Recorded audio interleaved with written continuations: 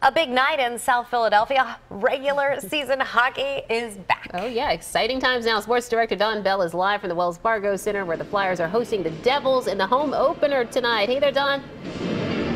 Yeah, guys, that's right. The excitement is in the air. It is the home opener for the Flyers as they get set to host the New Jersey Devils. And the Devils come to town with a fan favorite, Wayne Simmonds, back in South Philadelphia after spending 7+ seasons here with the orange and black. He was asked what it's like and if it might be weird to return to this building with a different team and wearing that red and black.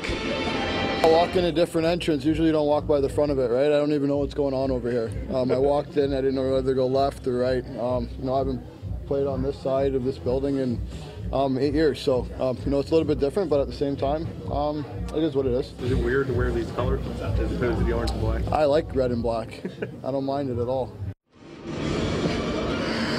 Wayne Simmonds looks like he's getting acclimated quite well, actually, in North Jersey. In fact, he said he wants fans to boo him here tonight. He wants that kind of respect. He is a different kind of cat to look forward to something like that.